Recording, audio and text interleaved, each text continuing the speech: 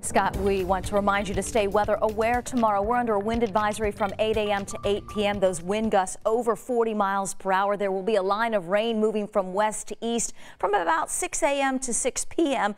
So the east, your dry time will be early in the day. West of Indianapolis, your dry time will be later in the afternoon.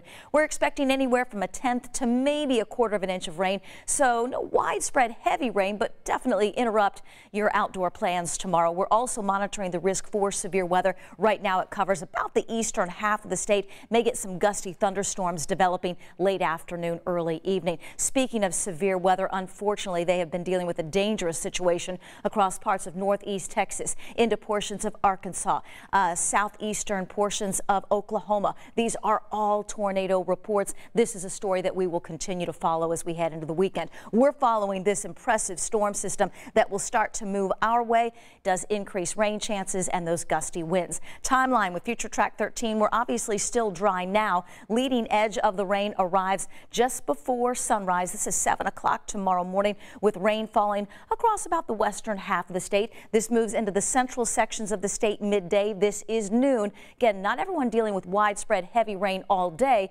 West, we start to clear out by 2-3 o'clock in the afternoon. Eastern half of the state, this is when we could get a couple of those gusty thunderstorms late afternoon, early evening. Even outside of that thunderstorm threat, gusty winds 40 miles per hour plus. We're back into some sunshine and high temperatures in the middle and upper 60s to end the weekend. Rainy, soggy, and very windy tomorrow. High 63, 68 with sunshine on Sunday. We stay in the middle and upper 60s through a good part of next week. Election day, dry, a few clouds, and 65.